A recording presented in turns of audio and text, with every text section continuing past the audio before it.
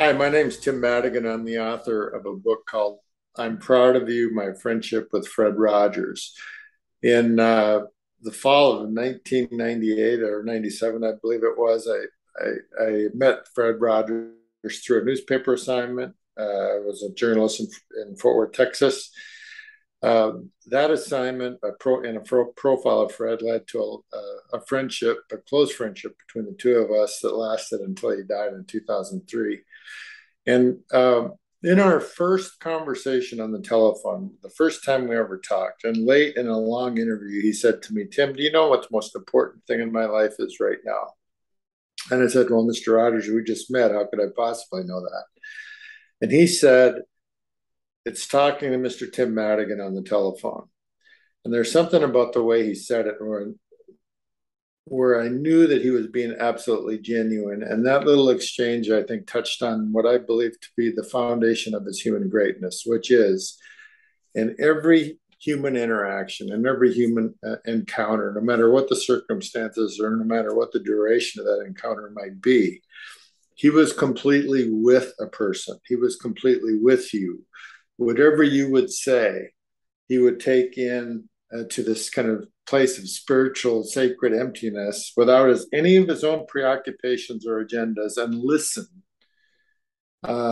to what you had to say.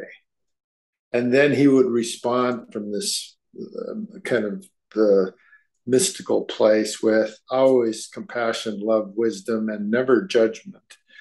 And that is, it seems like such a simple thing, and perhaps it is, but it's really difficult for most of us humans to have that kind of presence and that kind of intentionality in our relationships. But he was that way, and not only what was he present to you, but he wanted to know the truth of your life.